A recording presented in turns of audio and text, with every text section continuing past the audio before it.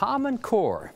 You've heard about it, and over the coming months, it'll be in the news even more as new parts of it continue to unfold. Common Core is not something that's going away, even though it sure needs to. But because it's still a work in progress, today we're going to look and cover some of the new problems that have emerged since we covered this topic 3 months ago. So let me begin by first acknowledging what we as constitutional conservatives know and believe. Our kids are one of America's most precious resources. Like snowflakes, God made each and every one of them unique. They all have different personalities, they all have different strengths and different interests and different skill sets. But our government education system today insists on treating them as if they're all just the same, trying to cram every one of them into a government-shaped and government-defined mold. And that's one of the underlying problems with Common Core. They want to make everybody look and think the same. Now, it's definitely true that there are certain minimum amounts of academic knowledge that every student needs in order to be a good citizen, but kids aren't even getting this academic knowledge at school today. And one of the biggest selling points from Common Core proponents is their claim of increased academic rigor in their standards. Yeah, maybe, but recent evidence sure seems to suggest otherwise. Look at this article. Notice this. Students in Kentucky were the first to undergo the Common Core's testing regimen. The state adopted the standards in 2010. 1 year later, its students' scores fell across the board by roughly a third in reading and math. And look at this headline. First empirical evidence, Common Core hurts Kentucky students. Now, there's also been other stories like this from other states, and so, yeah, maybe that's academic rigor, maybe it's not. But for anybody who truly is concerned about academic rigor, I suggest that you look backward. Did you know that until the early part of the 20th century, American kids finished school at 8th grade? That's as far as they went, not the 12 grades we have today. So talking about academic rigor, try answering a few exit questions from an 8th grade graduation test, and this is from Kansas in 1895, okay? Easy stuff, 8th grade. Grammar, number 1, give 9 rules for the use of capital letters. Anybody want to take a shot at that? Look at this one. Here's, name the parts of speech and define those that have no modifications.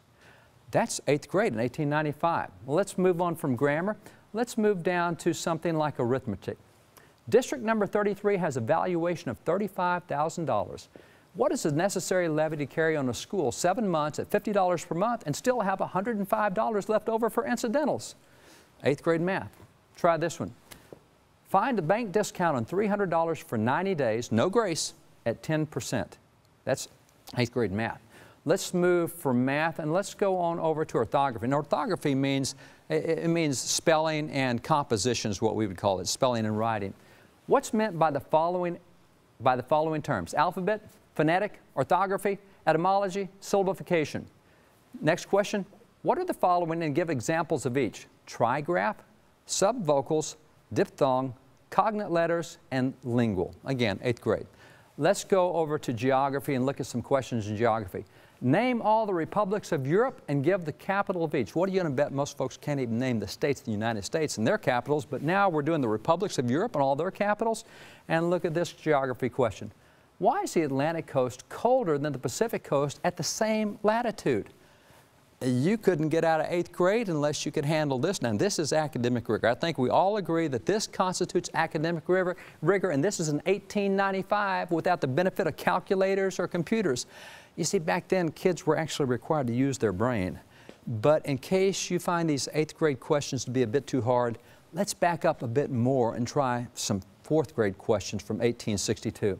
Now, here's a 4th grade, notice this. This is in Chicago, 1862.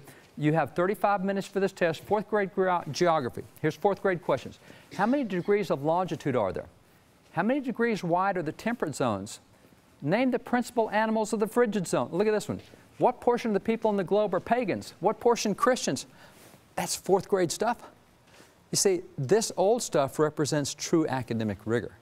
Education today is moving further and further away from it, and Common Core certainly seems to be contributing. And maybe part of the problem is the new teaching methods that are associated with teaching Common Core. Look at this clip from M.J. McDermott, a local television personality in Washington State. She's going to explain one of the crazy new ways that math is being taught there. Watch this. Another popular algorithm taught in everyday math is the lattice method. Same problem, 26 times 31. This time we have to set up a lattice. It works like this.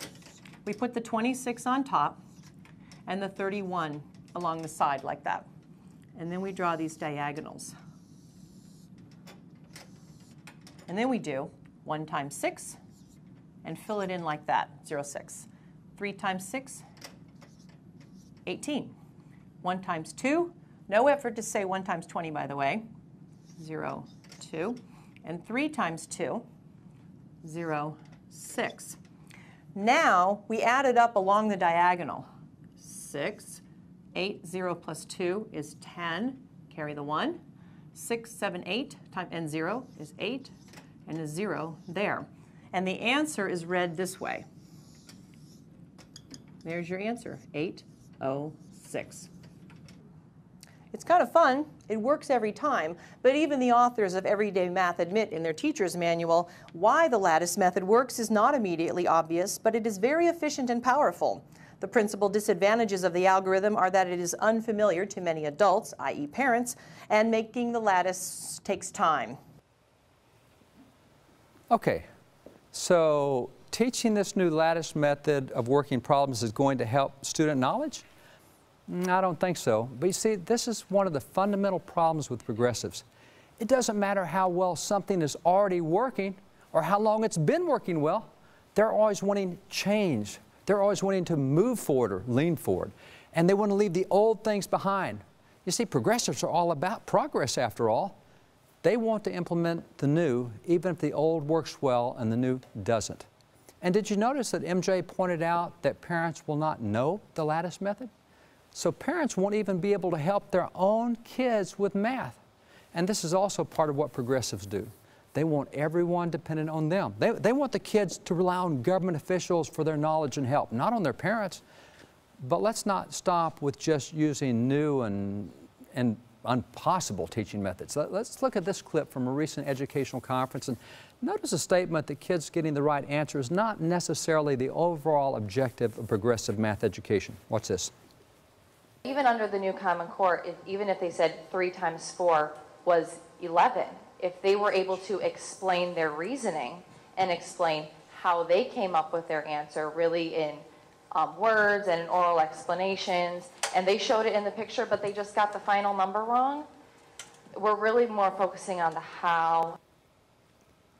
The right answer doesn't really matter, just how you got it? Okay, now I understand. Maybe she was trying to say that it was important for kids to know why things worked. That is, to know the process behind getting the right answer, and that's fine. All right, I buy that. But to say that in education under Common Core we're not going to focus on getting right answers? How about getting right answers and getting the process? You see, maybe this is why test scores dropped in Kentucky. Who knows? But in addition to all of these immediate problems, Common Core also presents serious problems for the future of the Republic.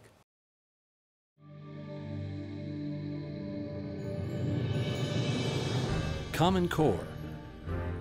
It's the new national educational initiative that not only weakens local and state controls of education, but also fundamentally changes what students will learn.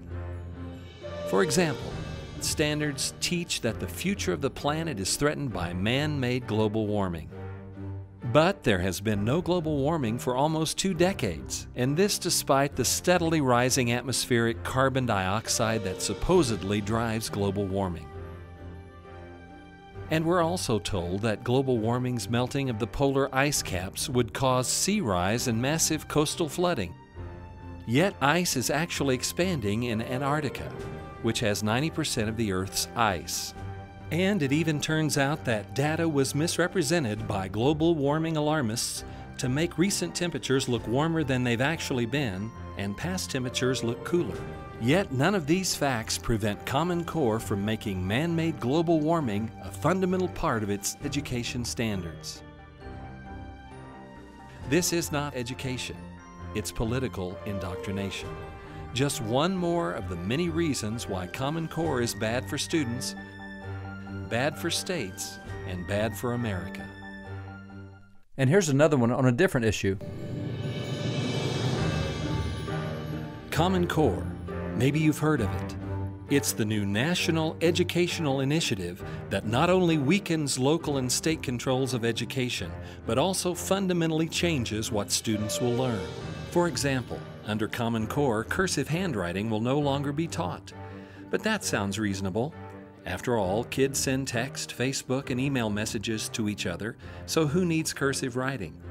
But this means that students will no longer be able to read the journals of George Washington, or the letters of John Adams, Thomas Jefferson, or James Madison, or for that matter, even the Constitution or the Declaration of Independence, which are written in cursive. In fact, students won't even be able to read the letters that their own grandparents or great-grandparents may have written and saved for their family's heritage. Under Common Core, cursive writing will become a language as foreign to students as ancient Egyptian hieroglyphics. Removing a student's ability to directly study American historical documents is just one of the many reasons why Common Core is bad for students, bad for states, and bad for America. Contact your legislators and let them know that you oppose Common Core. I tell you, it's not a good thing not to be able to read early American documents for yourself. In fact, let me tell you how I first got involved in history some years ago. I was a school principal, and I read some really old documents that I'd been taught about in school. But when I read those actual documents for myself, I found that those documents were dramatically different from what my teachers and textbooks had taught me about those documents. That's when we started collecting documents. And now we have more than 100,000 originals or copies of originals from before 1812. Every student should be able to read America's founding documents for themselves, but that becomes much harder with Common Core. And in addition to the lack of academic rigor in Common Core, the dumb teaching methods used, and severing us from the ability to check our own history, there's also the data mining part of Common Core. Remember this article from the Blaze? Indoctrination, data mining, and Common Core. Here's why America's schools may be in more trouble than you think. And remember this article? American Thinker. There seems to be little recognition yet that the Common Core gives schools and third parties unprecedented access to students' personal information. The federal government is acquiring a massive amount of data that can be sold to the highest bidders. So, they'll take our private data? Well, that really shouldn't worry anyone. I mean, we trust the government to do the right thing with all that data they're going to collect from our kids about us. And if you want proof they'll do the right thing? That's easy. Just think of how well the NSA and the IRS have protected and respected our personal data. I mean, so what's to worry? Okay, so maybe there is some history of the government agencies abusing our personal data, but remember, this data collected about us from our kids can be sold to private groups. And what's so bad about that? All you have to do is listen to what David Coleman has to say, and you can immediately see the problems and the dangers. David Coleman is the president of the College Board, and they're the ones who produce the SAT test for college-bound students. Time magazine calls him, quote, the architect in education, because, as they explain, his quiet work behind the scenes on the proposed Common Core standards makes him among the most influential figures in American education today.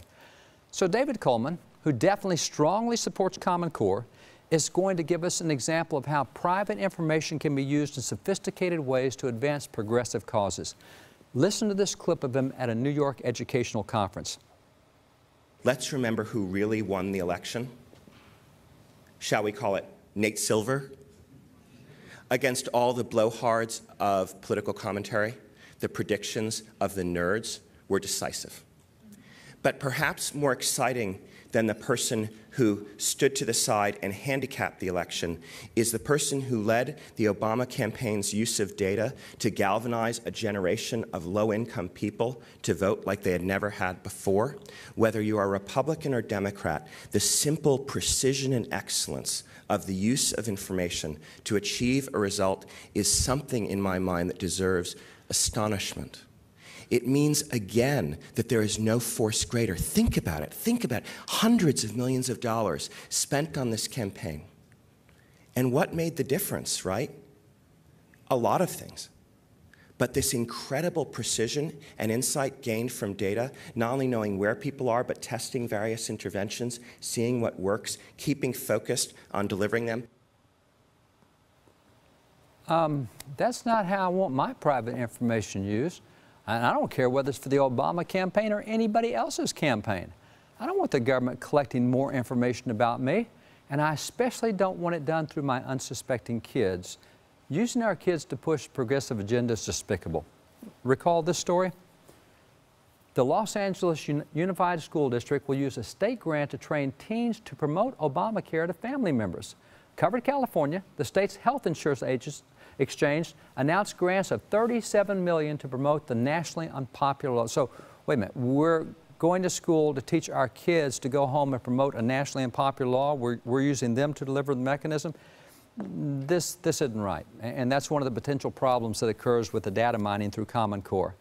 And by the way, Common Core understands that they're starting to take a beating from the public right now, so they've changed the name of their most recent product to, quote, Next Generation Science Standards. Now, it doesn't say Common Core, but it's still the same thing. We have a saying in Texas that you can put lipstick on a pig, but it's still a pig. Well, they dropped the name Common Core from the new science standards, but that's just their lipstick. So these are just a few of the problems with Common Core that have emerged in recent months, and there are certainly many others as well. Did you know that today the most powerful force in shaping education, philosophy, and knowledge is testing? Testing drives everything about education. Let me explain. I've been officially appointed in numerous states to help write their social studies standards. Well, a few years back, when we did the last set of standards in Texas, an interesting discussion arose. There were some 15 of us who did the standards, and we were praised for producing such a great set of standards, but I pointed out that, you know, good standards don't ensure good content in the textbooks. I've often seen textbook publishers go in the direction they want to go rather than the direction set forth in the standards that they're supposed to follow. Now, in my case, I'm also often asked by publishers to help write their textbooks, so I sometimes get two shots at making sure kids get good content. I get one with writing the social studies standards and one with helping write the textbooks.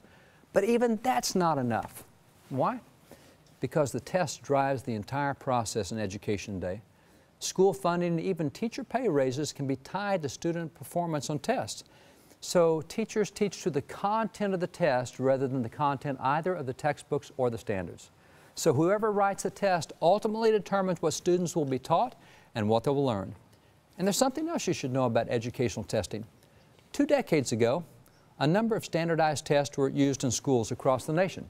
Some schools used the Iowa Test of Basic Skills, and others used the Stanford Achievement Test, and others used the California Achievement Test. And by the way, the California Achievement Test is one we used in our school, and it was introduced back in the 1950s. Now, in the school in Texas where I was a principal, that California Achievement Test, we used it, and those tests, all those tests were used across the nation. So because of that, you could see how your students fared with students in other states. So one year, I don't know, North Dakota might be #1 in the nation, and maybe Nebraska was 12th, or I don't know, Mexico or Alabama or somebody was 40th or whatever. But comparing one state against another put too much pressure on educators and bureaucrats, and especially if their schools weren't the ones that were doing well. So to alleviate that pressure, states soon began making their own tests just for their students. That kept their states from being compared with other states.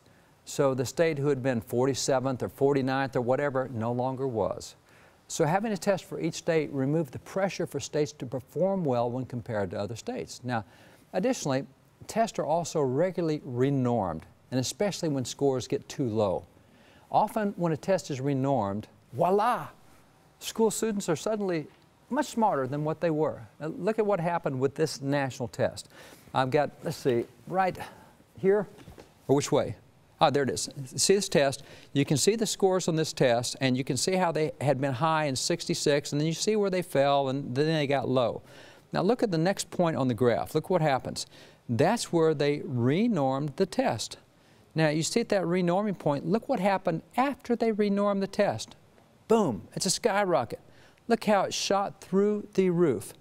In only 1 year's time, students went from being the lowest they'd ever been on that test to being the highest in the history of the test. Now, how did kids get that smart in just 1 year? That's because they renormed the test. So that's what happens when you renorm. They can go through the roof, and that's the results of renorming. So once again, The pressure's off educators. When you renorm a test, everybody looks like they're doing great.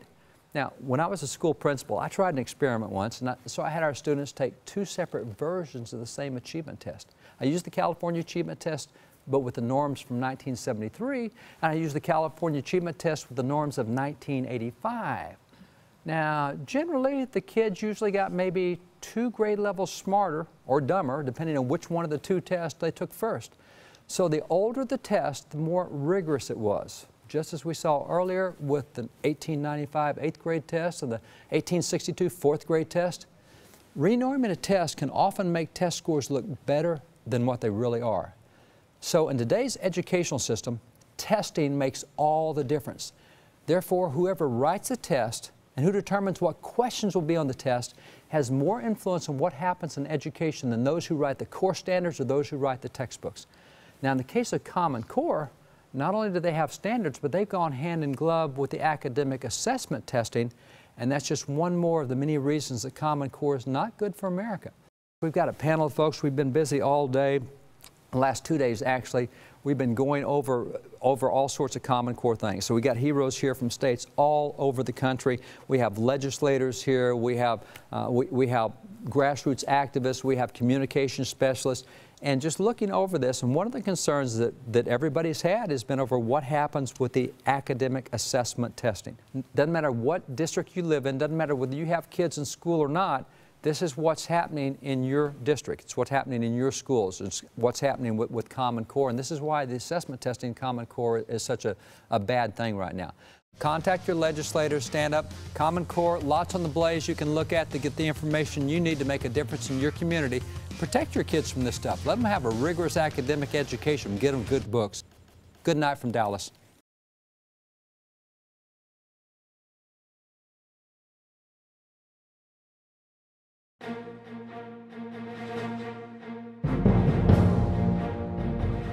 The brief exposition of the Constitution of the United States will unfold to young persons the principles of Republican government. America has the most successful form of government of any nation in the history of the world.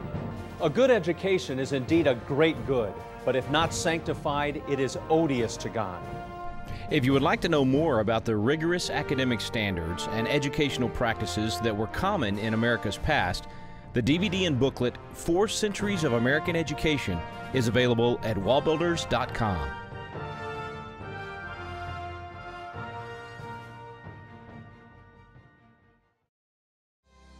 To continue building on the American heritage or to find books and other resources, visit wallbuilders.com. Founded by historian David Barton, Wall Builders is an organization focused on rebuilding the walls of America's unique religious, moral, and constitutional heritage by educating the public and encouraging people of faith to become active in the civil arena.